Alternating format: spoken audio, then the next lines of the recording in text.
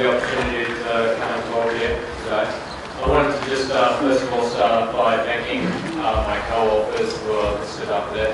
This is part of a much larger project that we're working on with the people at AIMS, where we're looking at both spatial and temporal patterns of recruitment in delivery.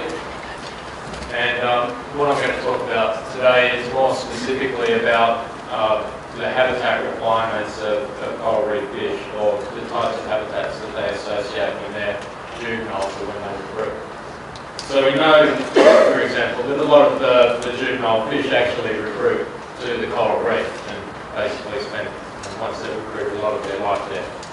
But we also know from working on places in the world, particularly like the Caribbean, that a lot of fish also recruit to habitats that are adjacent to those coral reefs, so things like seagrasses and also mangroves.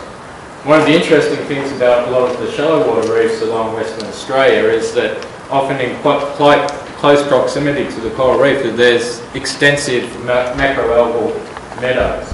And so one of the things that we were interested in looking at was how important is this particular habitat for recruitment of things like fish, and is that somehow behaving like seagrass does in places like the Caribbean.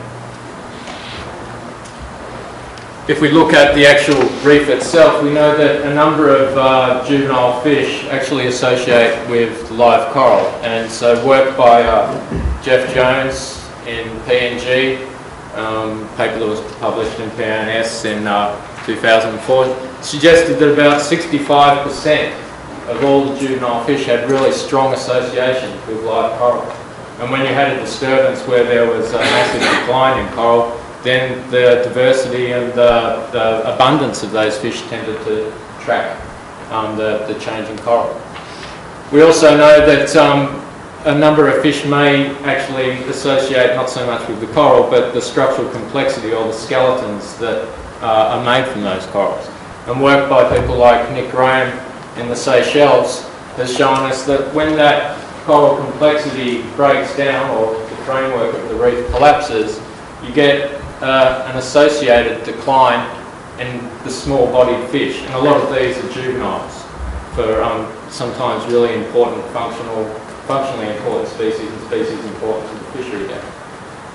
So there's this somewhat interesting idea about with the juvenile fish, are they actually associated with the live coral because it's live, or is there something more important in terms of the structural complexity that's being provided there?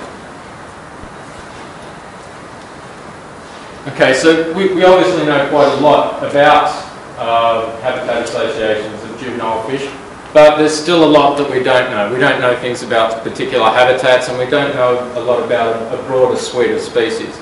And this was something that was actually identified by a whole group of research scientists as something that should be a research priority. So in the talk that I'm going to, I am presenting, I'm going to look at sort of three ecological scales of habitat association. So firstly, looking at macroalgal beds versus the actual coral reef, then live coral versus the coral skeletons or the structure associated with those corals, and then looking at the actual growth forms of corals that the fish associate with. So the study we carried out was all the work was done at Ningaloo Reef. This is often described as a fringing reef, but particularly in the northern sector here, there's quite an extensive lagoon system. And so you have a back reef area and then a lagoon which is 3 to 4 metres deep. And within there's quite extensive large macroalgal beds. So it provides an ideal habitat to look at this use of macroalgal beds versus the coral reef. We did a whole lot of sites inside the macroalgal beds and the reef, and basically just had transects and would go along, and when we saw a juvenile fish, would record the species of that fish obviously, and then also the microhabitat that it was associated at that time. We then also got some sort of idea of the habitat that was available, so we were able to not only look at habitat use and look at that relative to availability. And one of the other things we did was that we recorded where we were seeing individual fish or where we were seeing large groups. And that was quite important because previous work by people like Hugh Sweatman and Dave Booth have demonstrated that recruitment is often associated with conspecifics. And so when we did our analyses, we were doing it at the group level rather than the number of individuals that we see. Okay, so this first graph here just shows the probability of seeing each of these species in either a macroalgal or coral reef type habitat. And it was done within a Bayesian type framework, which explains why some of these error bars are crazy on one side and very small on the other. But basically what we've said is that for each species, if those 95% credibility intervals don't overlap, then there's a significant difference in terms of the probability of habitat use for that species. And over on the right here, you've got those species that are predominantly or have a higher probability of being found on a coral reef, and over on the right are those that have a much higher probability of being seen on an algal-dependent environment.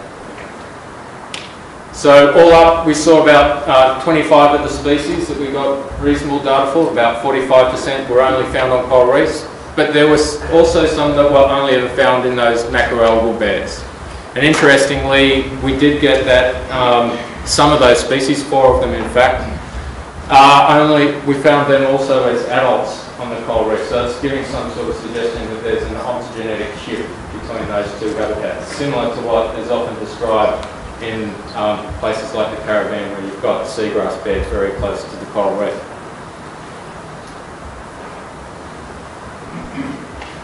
Okay, the types of species we're seeing on the coral reefs are, I guess, your usual suspects, things like pomacentrids and some of the chaetodontids and labradors and the like. And then in the actual algal meadows, some of the acanthiurids or surgeonfish and goatfish. But perhaps the most interesting find was that we saw, I think, when we were doing this particular part of the study, well over 100 of the lephrinids, and they were always within these macroalgal beds. And that was quite an important find because at Ningaloo it's the lephrinids which are targeted primarily by the recreational fishers. So understanding where they're recruiting to obviously has some major management implications in terms of looking to protect that habitat.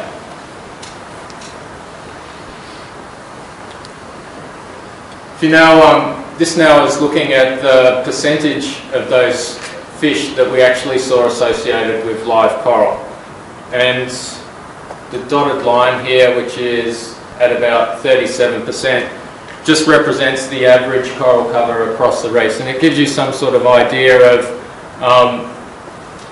what the fish are using relative to, what habitat they're using relative to its availability in terms of coral.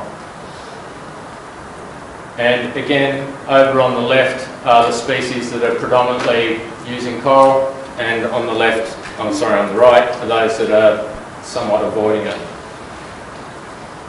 So we found that there were 14 species, or about 25% of them, that have really strong affiliations with live coral.